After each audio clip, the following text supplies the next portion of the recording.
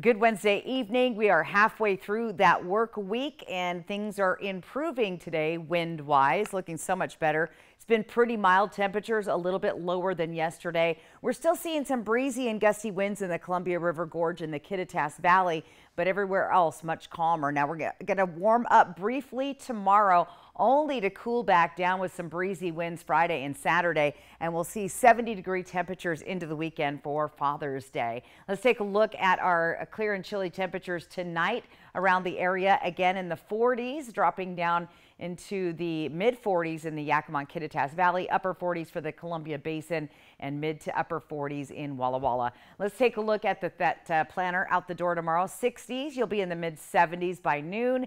Once again, a pleasant afternoon, but we could see some winds starting to pick up later in the day. And here's a quick sneak peek of our Father's Day forecast. So if you have plans with Dad, weather's going to be pretty mild overall with a few cloudy skies. Winds should decrease, but those temperatures are running a good 10 to 15 degrees below where we are today. Tune in tonight for a special broadcast at 4:30 and right after the NBA final game around 8 to 8:30. We'll see you there.